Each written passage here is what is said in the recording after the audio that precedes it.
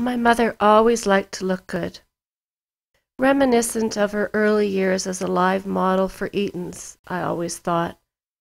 She was the type of gal who would spend her whole paycheck on an outfit.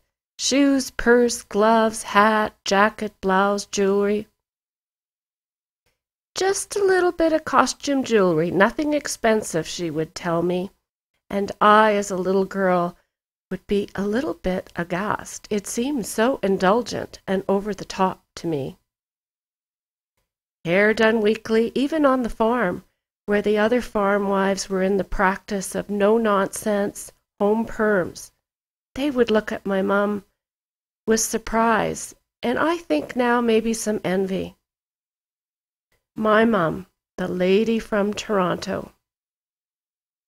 Nails done, and a nightly routine of face washing and Pond's face cream. My Nana, Mum's mum, a real natural beauty herself and a flapper, had used Pond's cream. At age 83, chronically ill with severe scoliosis, COPD, and a myriad of other diagnoses, my mother continued to set trends and turn heads in her assisted living home. Oxygen, BiPAPs, wheelchairs did not stop my mum from wearing silk and pearls, with coordinated shoes and the appropriate shade of lipstick. A face to show the world, she would say. A vanity of old, perhaps, of putting on one's clothes and preparing to greet your guest, poised with all the pertinent information to make your guest comfortable. Charming, putting yourself in the background. This sums up my mum. My mum's early life in Toronto, her married life in Edmonton, the farm, and then Edmonton again, did not always contain the dreams of her 18-year-old self. In the hospital now, drifting in and out of consciousness, the hallucination of preparing her wardrobe for the next day. She opens her eyes to look at me. "Hun, where's my face cream? I need to put it on."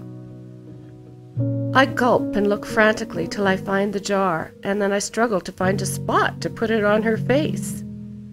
There's tubes and tape. There's no space.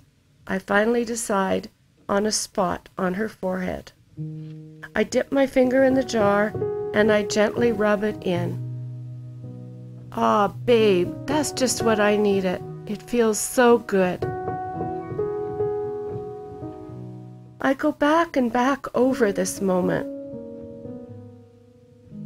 And then when the tubes were gone, and I gently caressed her face, free now of all tubes, and I say, her skin was so soft, so soft. Right till the end, it was beautiful. So soft. We are driving, and I reach over, and I caress my daughter Kate's face. "Oh, hun, your skin is so soft." "Yes," she says, returning the touch. "Just like you and Nana and Great Nana, the Quinn point of in women. We have soft skin." I took that jar of Pond's cream home, and I used it. And now, when I want to remember my mum, I smell it, and no picture, no artifact brings back my mum like that smell. It smells like love and the essence of my mom, a true lady.